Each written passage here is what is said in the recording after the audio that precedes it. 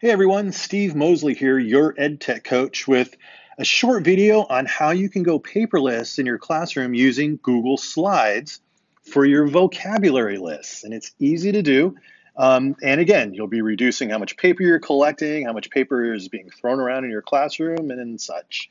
So what I've done here is I've created a vocabulary Google Slides, and so all you're going to do really is just, I would recommend taking the first slide and write chapter 5 vocabulary, or whatever chapter, of course, or topic that you're working on. That'll be your first slide. And then the students will put the term at the top, whatever that term might be.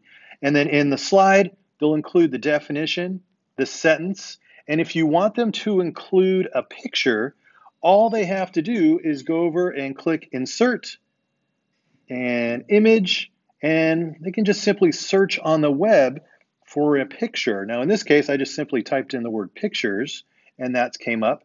And it's really easy to do. I'm using my iPad, but students can use their Chromebooks to select a picture and just simply drag it over into their Google Slides.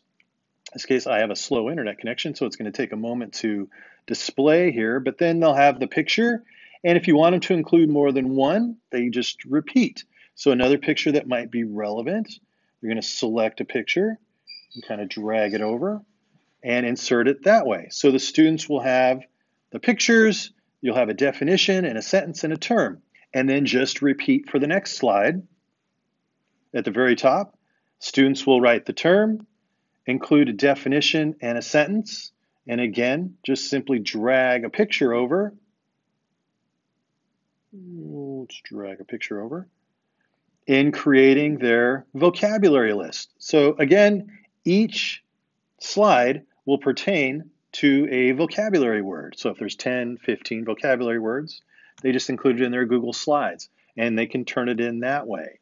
One thing you can do is, if you want, you can pre-make the Google Slides vocabulary and distribute it to your students, each getting a copy through Classroom. Or in the assignment, students can simply create their own Google Slides and do it that way. So there's really two ways you can have students do their vocabulary on Google Slides. Okay, thank you very much for watching. I hope